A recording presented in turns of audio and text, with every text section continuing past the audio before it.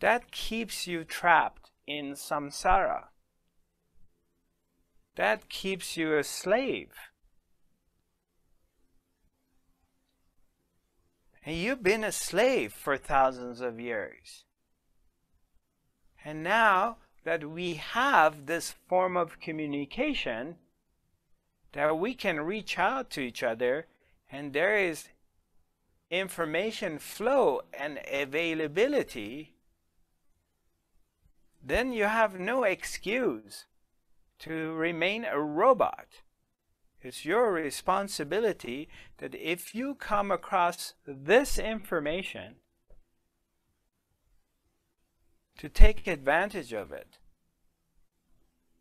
to free yourself from the bondage you've been in for all of your life. Forget about past lives or future, this life. Examine yourself. Take a look at yourself, please. Just see how you react through the news. And tell me how aware you are of your emotions. The moment you get some kind of unpleasant news, whatever that is, your child got in an accident, something's happened, or they're sick, or you get news about the world, or whatever is event happening in the world, just observe yourself. That's what awareness is. Just observe yourself of how you're reacting to it and your ups and downs. Look at yourself and see how you are centered your happiness based on the news you get, based on what is happening in your outer world. And when something's not going your way, you're thrown off completely balance. I hear from a lot of you coming to me, oh, I'm really worried about my kids, I'm really worried about the business, I'm really worried what's going to happen in the future. Well, you're not worried when things go your way. So how come you don't say that to me then? And how come you don't come to me when everything's going right in your life? Why do you come to me when things aren't going well in your life?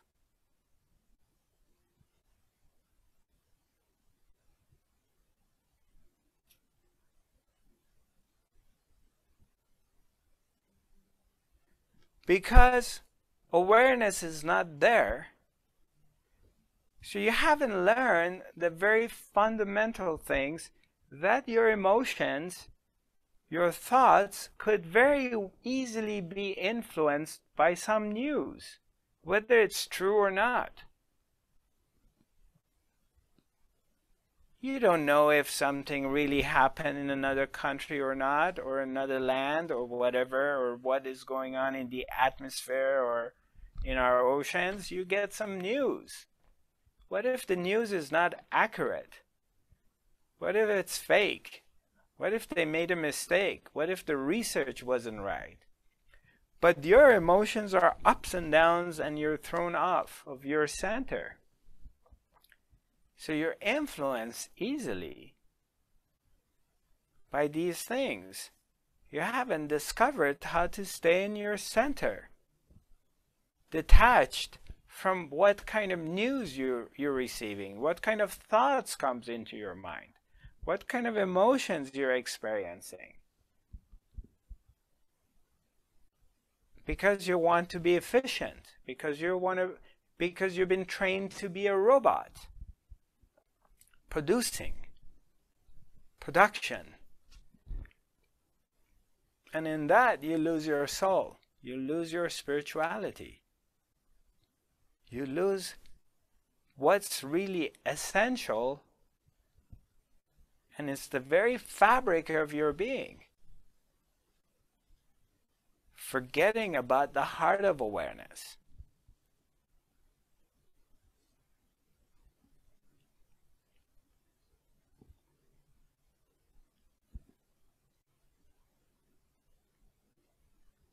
But you can't get away from that if you come to me, because I'm not compromising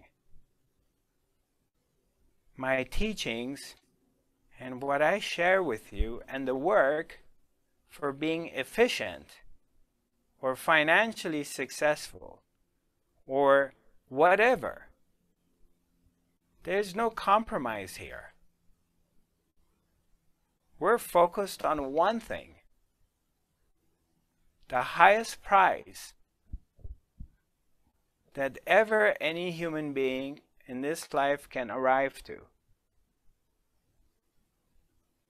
And that's self-realization. That's freedom. Total freedom.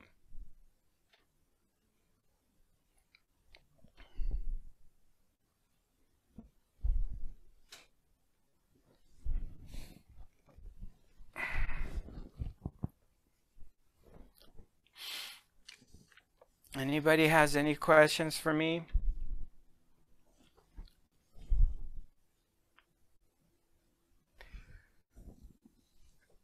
One other thing before we get into, excuse me, it's getting really hot here. Just one moment, I need, it was cold, now it's hot.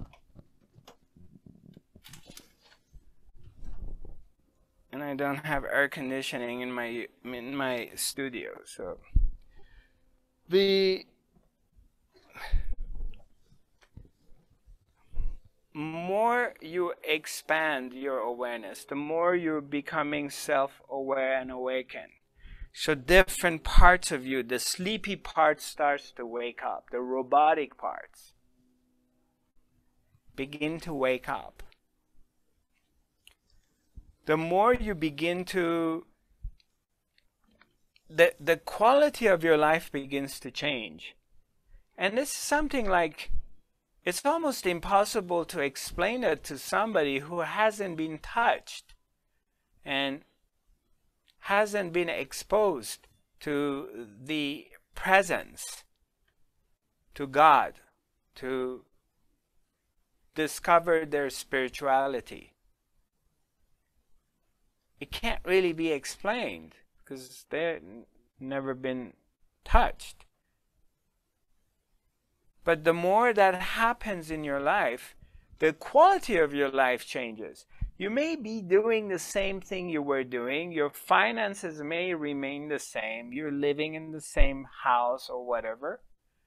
But something has changed.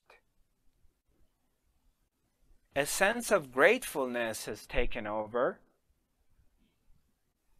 An attunement with your heart has taken place.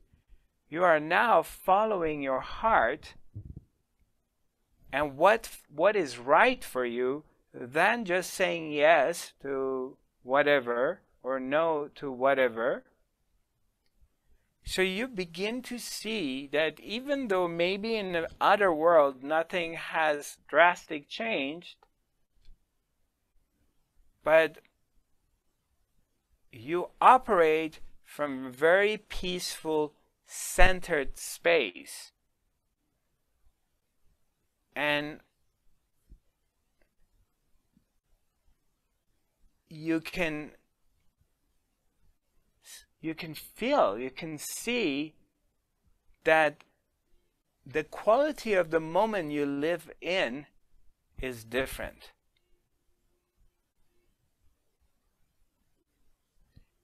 And as you go forward and you dive in deeper and you're getting more tuned in, of course, it's natural for you to question things, to question your relationship, to question your environment, to question the authorities, to question the news, to question a book that you read, and to question your teachers.